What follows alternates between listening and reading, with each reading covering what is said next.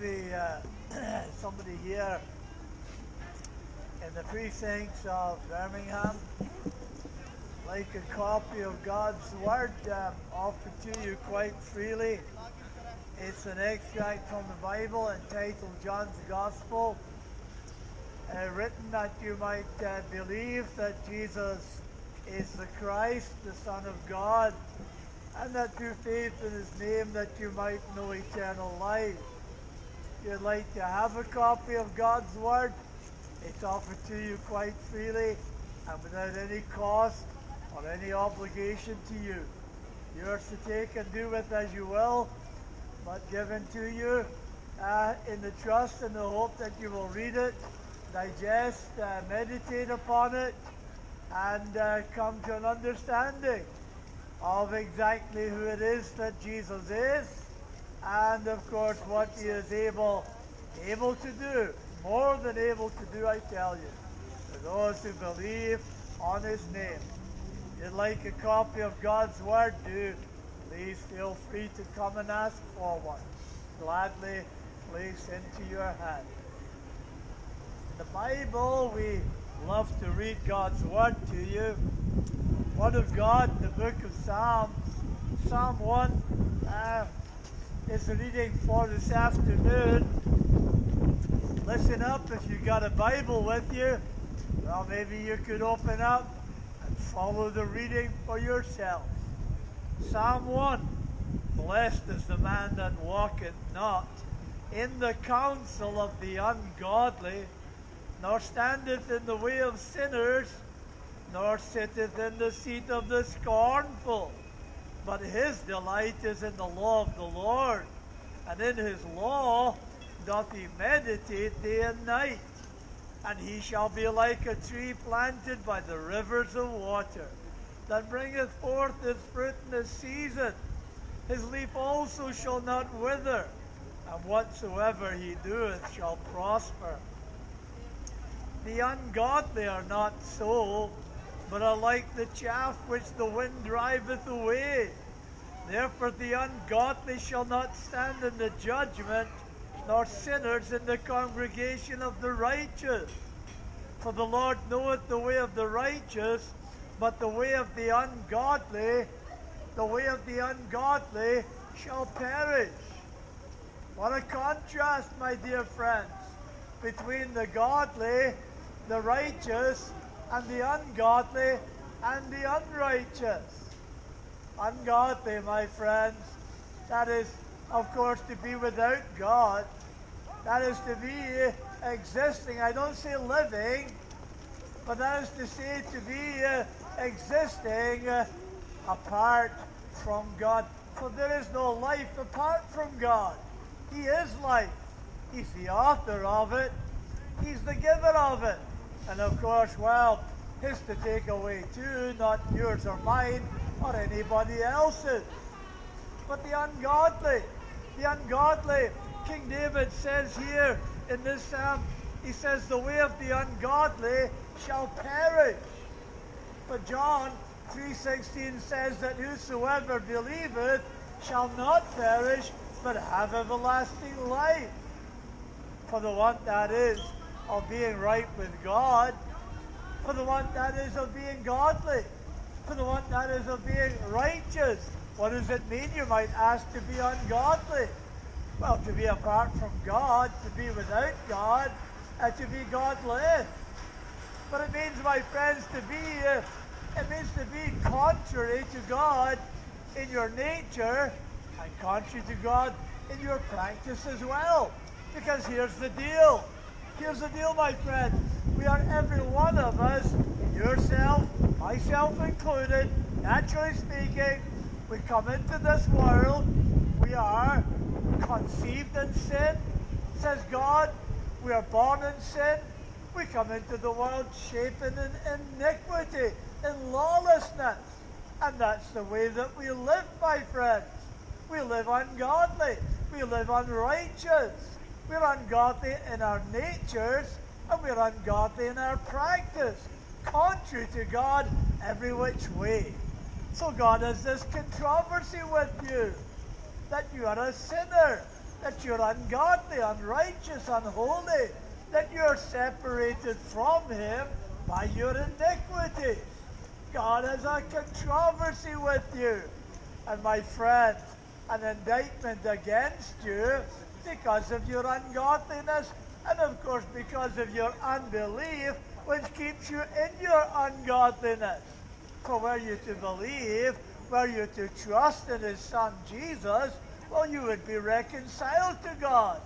And you would be, as the psalmist here, as he says, you would prosper in your way instead of perishing in your way. You would be one who delights in the law of God. But you do not delight in the law of God. How can you delight in the law of God when you do not delight in God Himself? No, the very opposite. The law of God, the commandments of God, they are grievous to you. We say to you, thou shalt have no other gods before me, as the commandment says, but you say, no, thank you. I'm very happy with my heathen religion. We say to you, thou shalt not kill, but you continue on to have abortions, and to have abortions done. You continue on killing, in spite of the commandment, thou shalt not kill. We say to you, thou shalt not covet. We say to you, thou shalt not steal. But you do these things because the commandments are not a delight to you. The very opposite. They're a grief to you. They're grievous to you. They're burdensome to you. Oh, don't tell me about such. I'm quite happy in my sin. I'm quite happy in my ungodly state and condition. And my friends, in that condition, you are perishing. You are perishing. The ungodly, the wicked, that is. The Lord knoweth the way of the righteous, but the way of the ungodly shall perish. You're perishing in your way, my friends, of ungodliness. And one day I tell you to perish everlastingly, eternally. Unless that is, you believe in the Lord Jesus Christ. Unless that is, you repent of your sin and believe. The Bible tells me, my friends, that the righteous are scarcely saved. But if the righteous are scarcely saved, well, where does that put you who are ungodly and the righteous, my friend? You haven't got a hope of heaven. And you haven't got a hope, my friend, of salvation, of seeing heaven, my friend. Not possible. If, my friends, the righteous are scarcely saved, well, there's no hope for the ungodly. There's no hope for the wicked, my friend. There's no hope for those who do not delight in the law of God. There's no hope, my friends, in unrighteousness. Already, my friends, perishing. Your lives are perishing. Can't you see it, my friends? Already, even with the breath of life in you, even now, your lives are perishing. Look at the brokenness in your society. Look at the downgrade in your society. Look, my friends, at the brokenness. Brokenness of mind and brokenness of body. There's no prosperity with you at all. You cannot prosper without God. But the righteous, the godly, they prosper in their way. But the ungodly, oh, they perish in their way. The Bible says so, my friend. So where I ask you, in that day when God judges you, where will the ungodly stand? If the righteous are scarcely saved, if they only just make it, my friend, by the grace and the power of God, where will you stand in that day when God judges you for your sins, for your ungodliness and unrighteousness? God doesn't like ungodliness. God doesn't like unrighteousness because He is righteous. That's an attribute of God. Everything about God is righteous. Everything He says is righteous. Everything He does is righteous. He hates unrighteousness. He hates the wicked every day, my friends. Where does that put you, I ask you, on the day when God will judge you in your ungodly state and condition? Oh, my friends, get right with God. You'll be dispatched, I tell you, into your own place, just like Judas Iscariot, who apostatized. He was a reprobate. He wasn't a disciple after all. He heard about Jesus. He heard the message of repentance. He was bidden to believe, but he did not. Further, he betrayed the Lord Jesus Christ over to his enemies. And what was the end of Judas Iscariot? He ended up, the Bible tells me, he ended up in his own place. What was his own place? Well, the same place as all the reprobates. You see, my friends, you're one or the other. You're either one of God's elect or you're one of the reprobates, the rejects, my friends. If you're not of the elect of God, if you're a reprobate like Judas Iscariot, well, the end of you is in your own place just like him. What was his own place? The damnation of hell. That's the end of apostasy, departure from God. That's the end of ungodliness. That's the end of unrighteousness. Perishing, my friends. Not able to stand before God. How could you stand before a holy and righteous God? My buddy here has just been trying to explain to a man what it actually means to stand before a holy, holy, holy, and righteous God. God is other. God is holy. God is separate from sinners, separate from the ungodly, separate from the unrighteous, separate from the wicked. He's of purer eyes than to behold evil. He will not even look upon you in your ungodly state and condition. And only the gospel, my friends, only the good news about Jesus can save you. So you see, my friends, ungodly, unrighteous, think about it, standing before a holy and righteous judge and God. I tell you, my friends, the sight of him will make your bones melt like wax. I tell you, you will tremble. You will not be able to stand in the judgment. No, my friends, you will perish. And you will perish for all eternity unless you get right with God, unless you are justified by faith in the Lord Jesus Christ, unless, my friends, you repent and believe the gospel. You have no other hope outstanding, my friends, in that day. All the wicked, the ungodly, the way of the ungodly shall perish. So, my friends, how will you stand before Jesus? How will you stand before the one who today would be your Savior, the one who would not turn you away, the one who would not cast you out if you came to him? He says that he shall in no way cast out any who comes to him.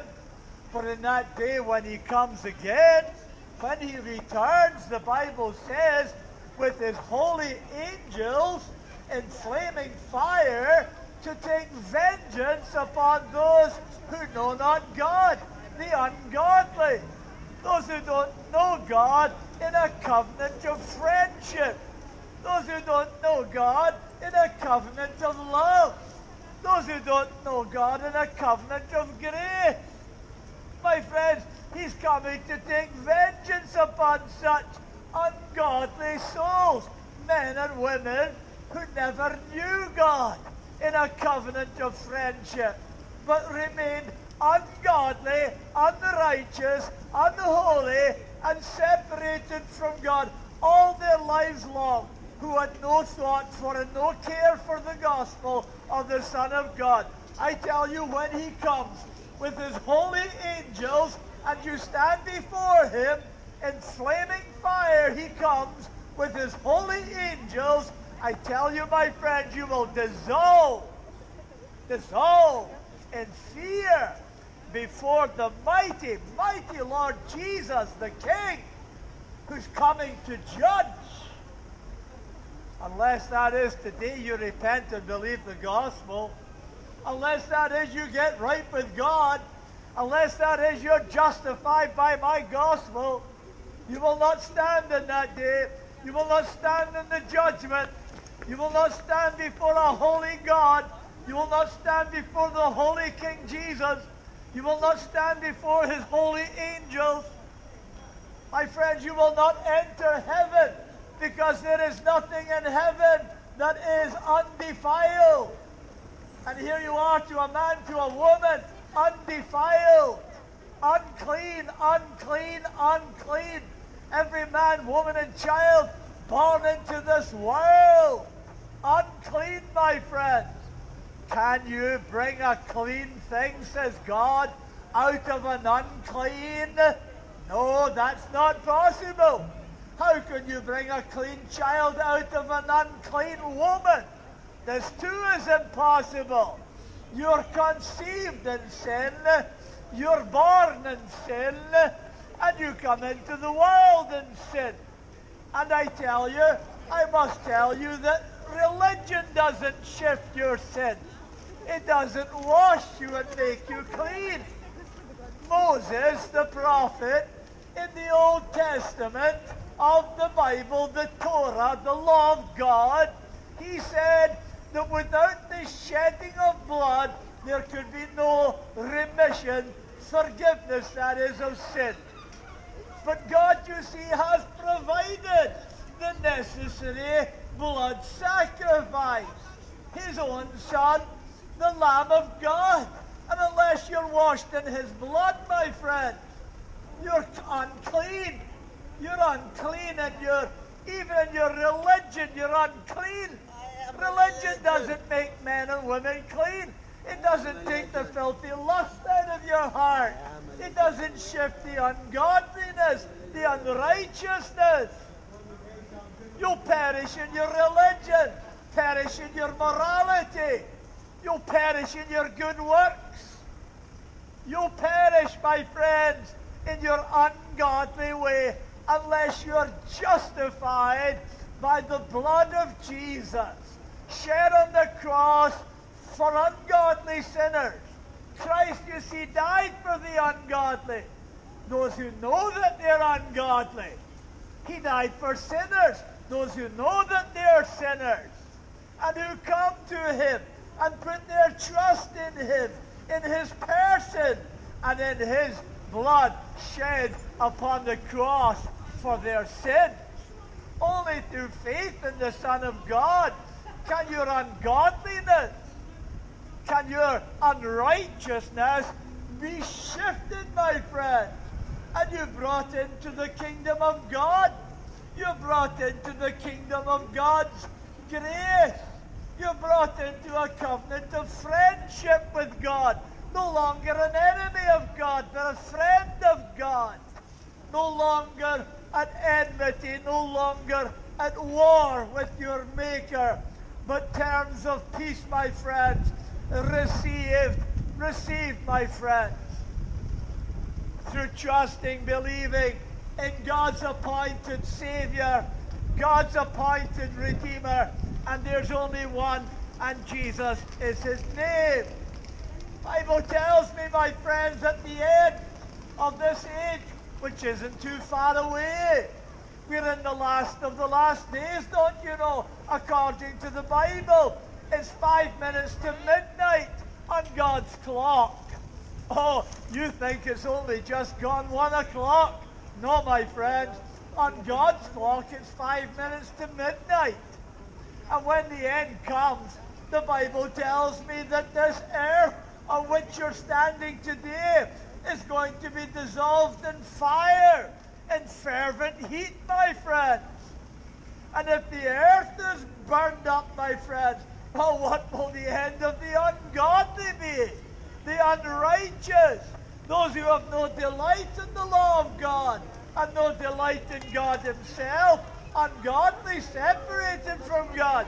I tell you, you will be burned up as well in the fires of hell that never, oh never, never, Jesus says, are quenched. You shall not stand in the congregation of the righteous, King David says. Well, you can't stand amongst us now. We would invite you to our church, but you couldn't stand it. You would be bored out your brains. It would be the last place on earth that you'd want to be, amongst the saints of God, singing psalms of praise to God, reading the Bible, and hearing the law of God preached. We would invite you. You could come, and you could sit and listen, but you couldn't endure it. You can't stand in the congregation of the saints now.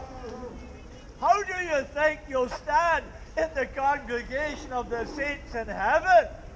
No, my friends, that's not possible. You have to become one of us. You have to enter into the family of God. How so? To as many as received him, to them that believed on his name, he gave the right, the authority, the power to become children of God, adopted into the family of God. Then you can stand. Then you can stand in the congregation of the saints, but not until. Oh, my friends, heaven is a place where nothing, there's no lies. There's no lies in heaven. There's no untruth in heaven. And here you are walking, breathing, talking liars. You believe the lies of evolution. You believe the lies of false religion. You believe the lies of your government. You believe the lies of family members. You believe the lies of your employers. Lies, lies. You believe the lie and you live out of the lie. But not in heaven. There's no lies in heaven. Nothing but truth. Pure, unadulterated truth. Nothing that makes a lie, and nothing that works abomination. It's the Bible. I'm telling you what the Bible says, my friend, concerning the ungodly and the godly, and the contrast. The ungodly will perish in their way. And my friends, the godly, the righteous are those, my friends, who delight in the law of God, in the ways of God, and in God himself. For until you're born again, until you're reborn, my friends, there can be no delight in the things of God. There can be no delight in the truth. There can be no love of the truth. And because you do not and will not receive a love of the truth, God gives you over to strong delusions.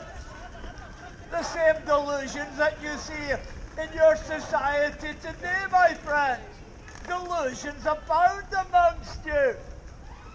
A deluded society that's becoming more and more insane, I tell you, as the days go by. Insanity rules in government realms, in universities. Your children, you send them to university. Oh, they must go to university. They must have a degree. But they must be taught the lies. They must be taught the insanity that they hear in these places of learning. And they come out of them the other end. Intelligent? No. You want your children to be intelligent, the last place you need to send them is to a university. Because your young women will come out thinking that they can change into men. And vice versa. They'll come out of university insane, my friends. Because they're taught by mad professors, ungodly, unrighteous, unholy, wicked, who hate the law of God and who hate God himself. but they will not stand. They will not stand in the judgment. They'll perish, I tell you, or God tells you, they'll perish in the way, my friends. Burned up with unquenchable fire, the Bible says. But the way of the righteous, they approve of the eternal salvation of God. The righteous, my friends, righteous by faith, that is, not righteous in themselves, righteous by Jesus. Righteous, my friends, because they've been justified before God by faith. Because, my friends, they have owned up to their sin. They have seen themselves to be what they are: ungodly, unholy, unrighteous. And hearing the gospel, hearing the good news, even hearing about sin and all the law breaking of humankind, they, my friends, convicted of their sin. Oh, my friends, because God, in His wonderful, amazing, astonishing grace, has laid hold upon them and given them hearts, my friends, to receive the Word of God, the engrafted Word, as the Bible calls it, that is able to save their soul. And they believe the truth, my friends. It's a belief of the truth that makes them free and makes them righteous.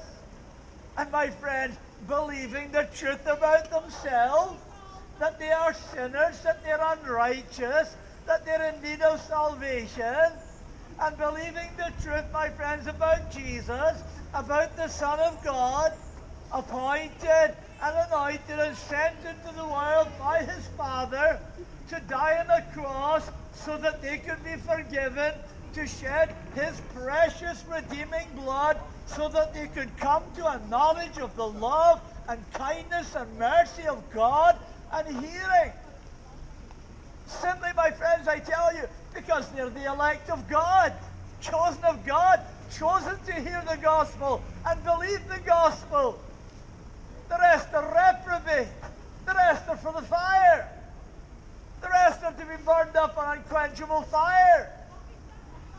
But, my friends, the elect of God, those given to Jesus before the foundation of the world, those whom the Father draws to the Son by the preaching of the gospel, they hear the gospel. They receive the truth about themselves. They receive the truth about their sin. They receive the truth about Jesus and how that He is mighty and able to save. And they fly into His arms. They fly into His arms. Jesus, save me. You must save me or I die. I'll perish. Save me, Jesus. That's the righteous, my friend. And they embrace, I tell you, they embrace eternal salvation. That's what they're promised. That's what's promised to faith. God says to them, believe, and I'll give you eternal life. And they believe God. They believe God. And they trust in His Son. And He gives them eternal life. And they shall never perish. They get eternal salvation. Oh, my friends, God knows them for His own. God knows His own. Listen again to what the Bible says. For the Lord knoweth the way of the righteous. God knows who the sheep are. Huh? You can't pretend to be a sheep. Well, you might try. You might go to church and try and hide yourself amongst the saints of God and pretend, that you're one of the sheep. You can dress like a sheep, You can look like a sheep and you can baa like a sheep. But, my friend, God knows who the sheep are. He chose them. He knows, my friend, He knows who His sheep are. He knows who He chose and who He didn't. He knows, my friends, the way of the righteous. He knows the way that they take, my friends. But the ungodly, the way of the ungodly shall perish. He knows them. He knows them for his own. They're mine, says God. They're mine, and I will have them.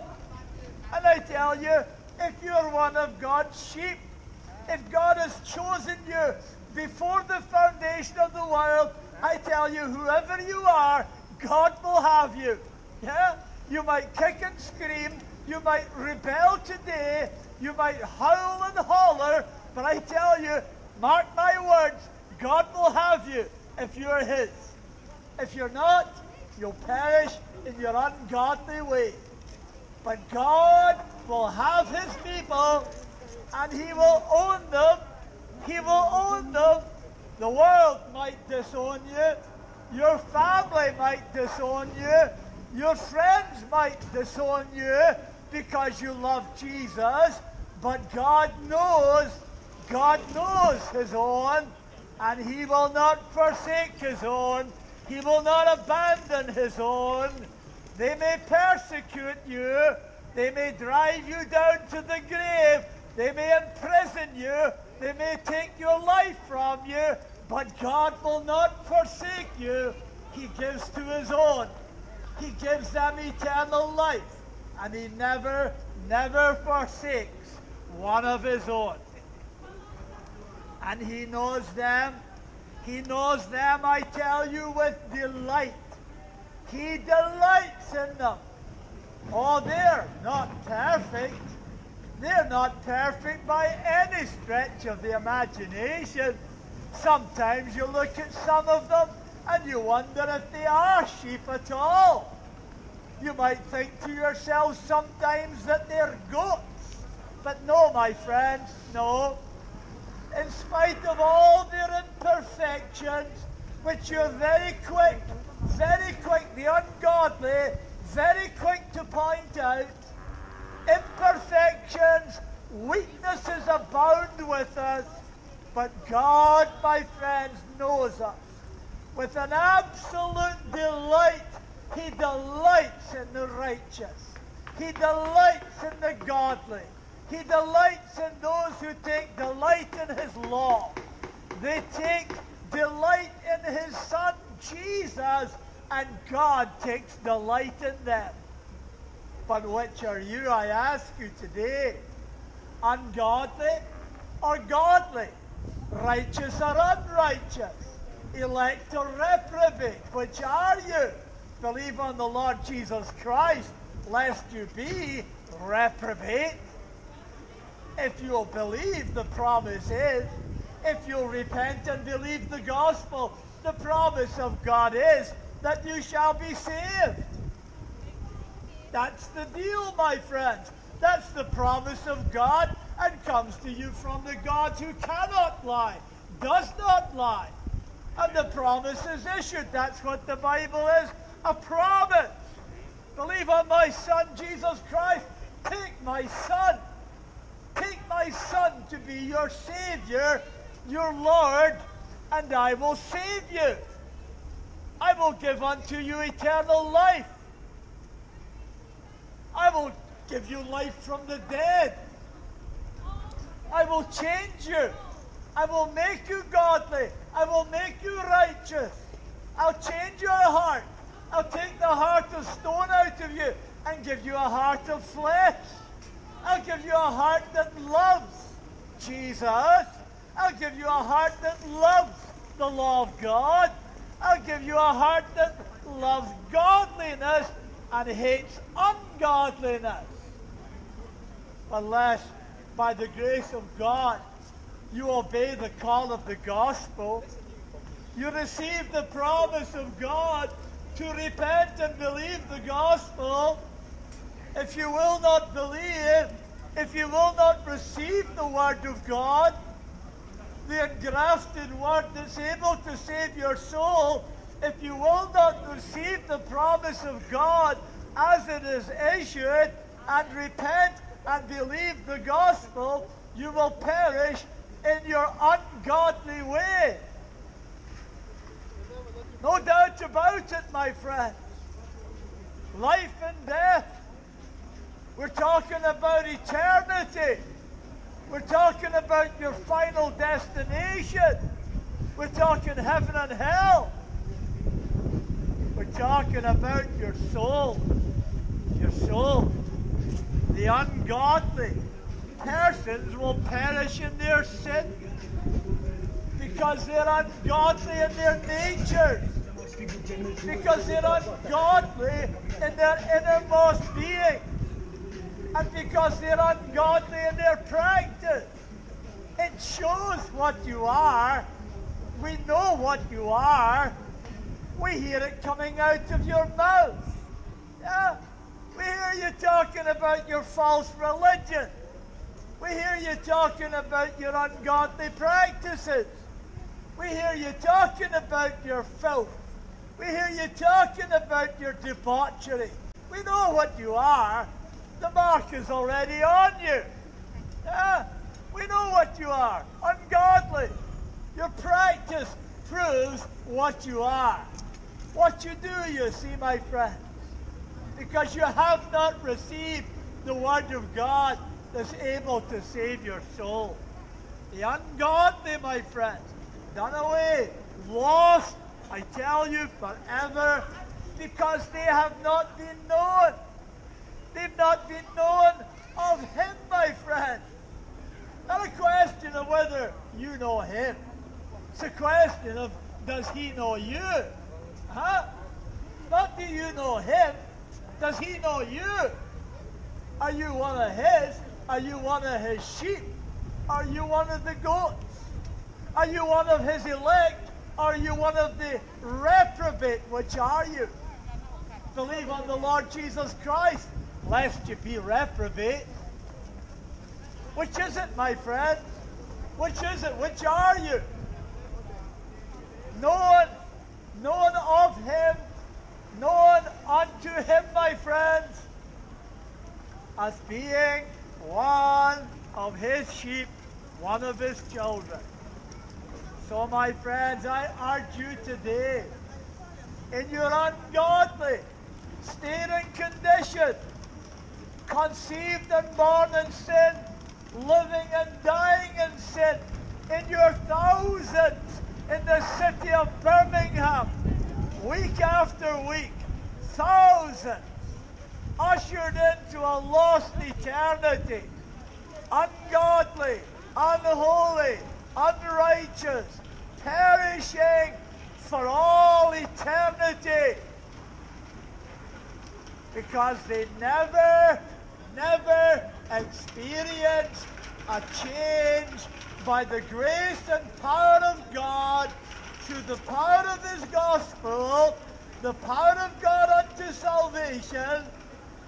Or they may have been religious, but they find in that day that their religion was of no use to them whatsoever before the judgment throne of God. No, my friends, they never met with Jesus, and Jesus never met with them. And they perished in the way, as they lived in this world, they perished. And finally, and fully, and utterly, they perished in the judgment of God. There is but one way of escape, and God has provided it for you. And God has caused it to be declared amongst you today. I am the way, says Jesus. I am the way, the truth, and the life. No man cometh unto the Father but by me. One way, one name, one person, who died on a cross, shed his blood, endured the wrath of God in himself. Hell, he took hell to himself on that cross. And those who put their trust in him, who truly believe on the Lord Jesus Christ, who truly repent of their sins, turn from their ungodly ways, wicked ways, and turn to Jesus and surrender and yield themselves to Him in faith and become children of the living God. That's the only way out, the only way of escape. My gospel, my friend, the power of God unto salvation for everyone that believeth. Believe on the Lord Jesus Christ, I tell you, and thou shalt be saved. Repent ye and believe the gospel, says Jesus. Repent ye and believe the gospel. Repent ye and believe the gospel. For the kingdom of God is at hand. You hear me, Birmingham? You hear the voice of the Savior calling? Repent ye, repent ye, repent ye, repent ye, and believe the gospel. For the kingdom of God is at hand. You'd like to have a copy of God's Word and read about these things it's offered to you. The Word of God, infallible Word of God, the engrafted Word able to save your soul, offered to you freely, no cost, no obligation. Like one, come and ask for one. May God bless you, Birmingham. Bless you, I say, and have mercy upon your precious, precious, never dying soul.